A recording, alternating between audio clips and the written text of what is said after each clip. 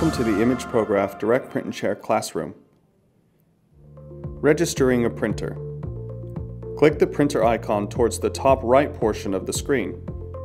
The Printer to Use dialog box will be displayed. Click on the Add button. The Add Printer dialog box will be displayed.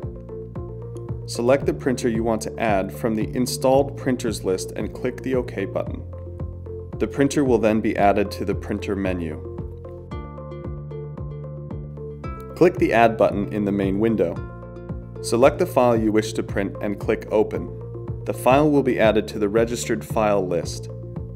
You can also drag and drop files into this window, or right-click on the file itself and select Send to imagePROGRAF Direct Print and Share for hot folder capabilities.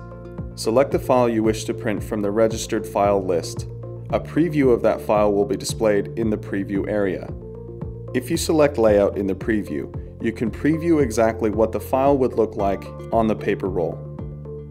Configure settings such as paper source and print quality as needed in the printer settings area on the right side of the main window. By clicking the Advanced button located at the bottom right of the window, you may configure the print job using the traditional print driver properties. Enter the number of copies for each file you'd like to print, then click Print. This allows you to batch print multiple PDFs. In order to be able to download from or upload to the cloud storage, you'll need to create an account through Google Drive. Check that you're able to log into the cloud service using your web browser and the Google account you've created. Click the Cloud Service Integration button in the main window. The Cloud Service Integration dialog box will be displayed. Click the Login button. The Cloud Login dialog box is displayed.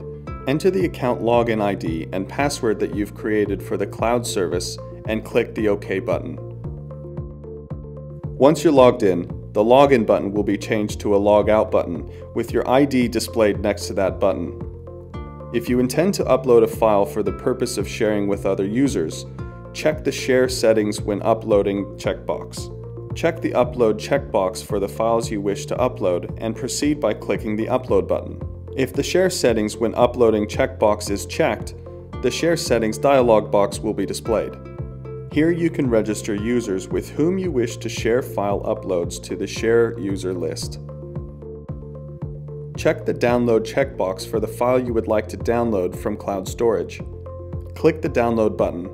The Download dialog box will be displayed and your downloads will begin. When the download is completed, the file that you've downloaded will be added to the registered file list. The downloaded files can now be printed from the main window. This concludes the imagePROGRAF Direct Print and Share classroom. For more classroom sessions, please visit the Canon YouTube channel within your region.